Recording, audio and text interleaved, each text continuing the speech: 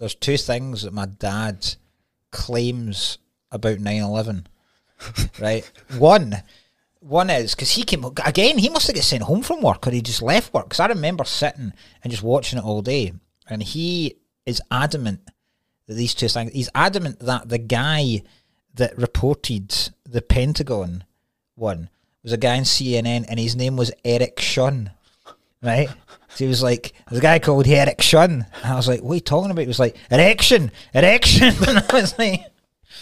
Right. By the way, that's one of the funniest things I've heard. Your dad was like, there's all the people like jet fuel made steel booms. Your dad is just like, there was a guy called Erection. Erection, yeah. There was a guy called. He'll still mention it about once a year. It's like the weakest conspiracy theory. Erection. I don't give a shit. Eric Shun. Forget the moon landings. When it was reported, there was a guy called Balls Deep. Balls